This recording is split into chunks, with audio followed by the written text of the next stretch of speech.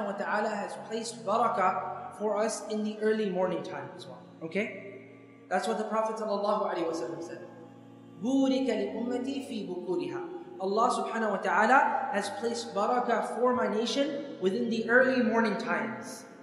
So there's a special type of barakah that happens at the early morning times. Now this is a tip for some of you, that the Fajr time is a time where most of the people in the household are going to be sleeping. So those mothers who are working at home, perhaps working from home with a business that they've made, a model that can work from home, if they do it at that time, everyone is sleeping, perhaps even the husband is sleeping, right? Inshallah, the husband prayed Fajr and then went to sleep, right? Or even better yet, the husband is also up after Fajr. But this time, there's no distractions really. And Allah has placed a special type of barakah during this time. Anything that you want in your life to be mubarak, use this early morning time. Especially the time from after Fajr till tulu' al-shams, till the sun rises.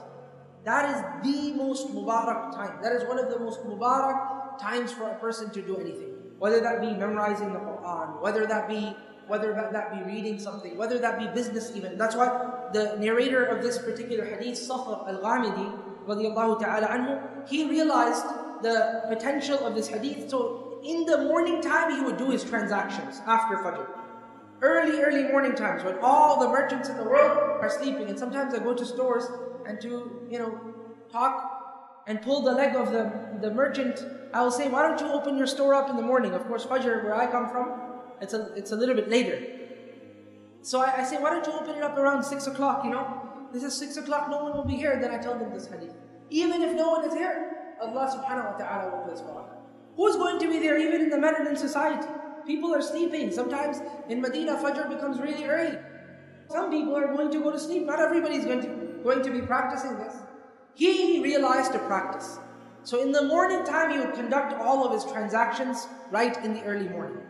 So the Sahaba, they said that فَكَثُرَ مَالُهُ وَأَثْرَى. His wealth became very much, and he became very, very wealthy.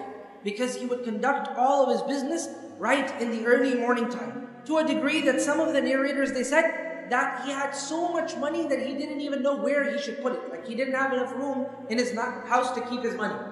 Now, of course, nowadays we have banks, but at that time they had to keep money in their houses, so he didn't have room in his house to place money.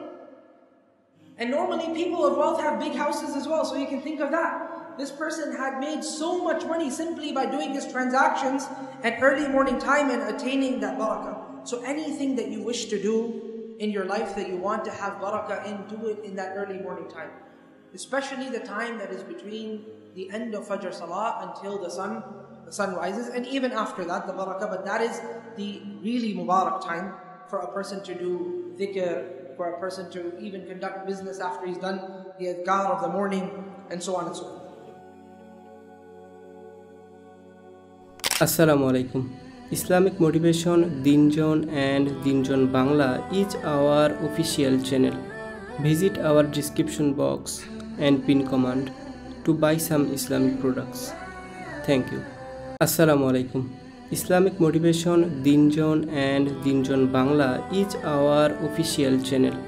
Visit our description box and pin command to buy some Islamic products. Thank you. Assalamu alaikum. Islamic Motivation Deen Zone and Deen Zone Bangla is our official channel. Visit our description box and pin command to buy some Islamic products. Thank you. Assalamu alaikum. Islamic Motivation Deen Zone and Deen Zone Bangla is our official channel. Visit our description box and pin command to buy some Islamic products. Thank you.